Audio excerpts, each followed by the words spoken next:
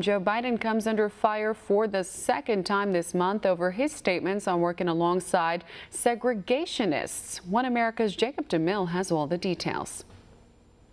Former Vice President Joe Biden is again under fire on Capitol Hill after touting his past relationships with segregationists as a symbol of bipartisan cooperation.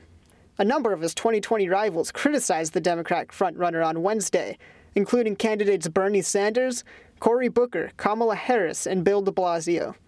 This comes after Biden, during a New York fundraising event on Tuesday, cited pro-segregationist Senators James Eastland and Herman Talmadge as examples of an era when lawmakers were more willing to work together despite their differences. The comments sparked sharp condemnation, with California Senator Kamala Harris calling Biden out for legitimizing Eastland and Talmadge's reputations.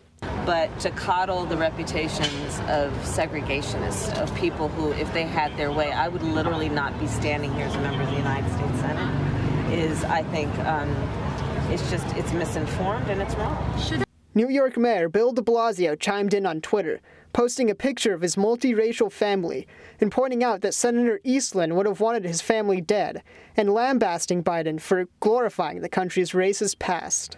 New Jersey Senator and 2020 candidate Cory Booker also released a statement, asking Biden to apologize for his ignorant remarks. In his statement, Booker pointed out that during the fundraiser, Biden joked that Senator Eastland never called him a boy while they worked together, a term that was often used as a way to demean African Americans. Despite the widespread condemnation, Biden on Wednesday chose to double down on his original statement, and even called on Cory Booker to apologize for insinuating he is racist. Are you going to apologize like Cory Booker has called for? What? Cory Booker's called for it. He's asking you to apologize. He knows better. There's not a racist bone in my body. I've been involved in civil rights my whole career. Period. Period. Period. The former Delaware senator did work with Eastland in the 1970s, where they both fought against desegregationist policies.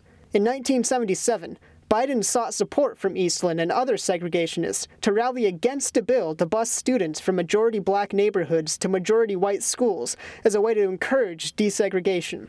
In a series of letters to pro-segregationist lawmakers, including Eastland, Biden voiced his ardent disdain for the policy and thanked them for supporting him in his opposition. Eastland was seen throughout his tenure as a white supremacist symbol who consistently spoke of whites as superior to African Americans. This is the second time this month Biden has come under fire after he voiced support for the Hyde Amendment, which blocks federal funds for most abortions. Biden was later forced to do an about-face on his stance due to Democrat backlash. According to a poll earlier this month, Biden is currently the favorite among African-American Democrat voters. This comes just ahead of the first Democrat primary debates, scheduled for next week.